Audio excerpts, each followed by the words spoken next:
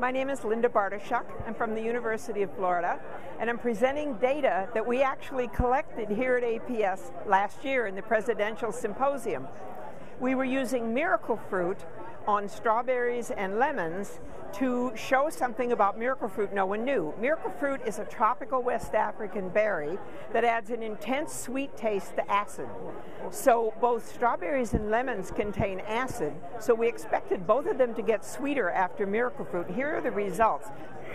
The strawberry, by the way, the odor didn't change at all, of course, because all we're doing is affecting the tongue.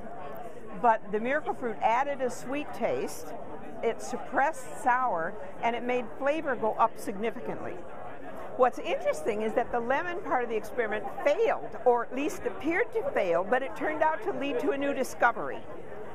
It turns out that the connection between taste and flavor, i.e. retronasal olfaction, is learned.